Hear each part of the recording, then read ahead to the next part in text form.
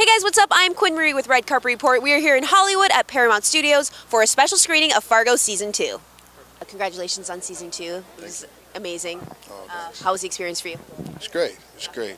Great group of people, great energy on the set, and I think the best material I've ever had a chance to work with as far as the script.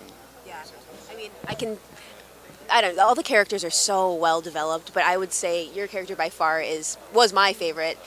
Just you know, because you're so ruthless, but you're so eloquent. Like the juxtaposition between, you know, the things you do and how you go about doing them, I think was really interesting. Like that's I guess that's Fargo. Like the characters are amazing. So I don't know. How did you feel about your character? Oh, I loved it. I loved coming to work every day. You know, and playing with the other actors, and you know, we had everything we could ever want. Like. You got a fan behind you. Hey, that's my dude. That's cracking, baby.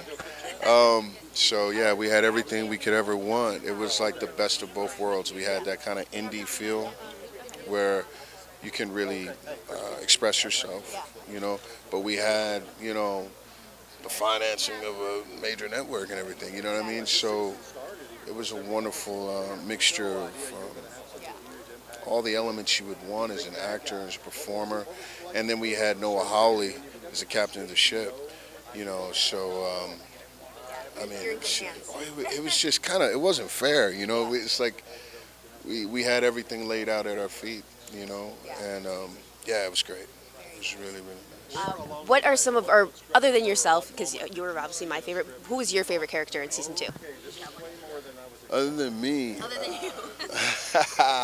I would have to say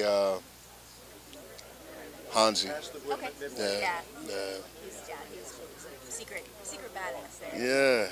When you were reading the script every week or however often you did, I feel like because there's so many deaths and there's so many unexpected deaths and everybody's like waiting to see. I mean, and you just kept like powering through. Like every time you got a new script, you were like, oh God, is this the one? Or yeah, every single time. Yeah, every single time. And there's only a handful of people that made it to the end. You're one of a very few. It's true. And then, you know, here's the interesting thing. I knew I had 10 out of 10 episodes, but in my mind, it's not a guarantee that, say, the last 3 episodes, I'm not just a corpse somewhere. You know, or a flashback. Or a flashback, right? So, you know, every single time I got new material, I was just like, man, it's just like I would look at the back, like, let me just make sure I'm coming back. You know? Working on anything for the summer? Right now, I just finished this pilot called The Infamous, which is really cool. And it's for A&E, so keep an eye out for that.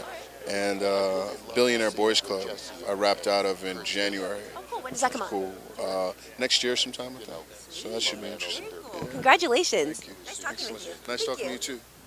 Thanks for watching, guys. Be sure to hit like to like this video. Also subscribe for more interviews and leave me a comment with your favorite moment from Season 2 of Fargo.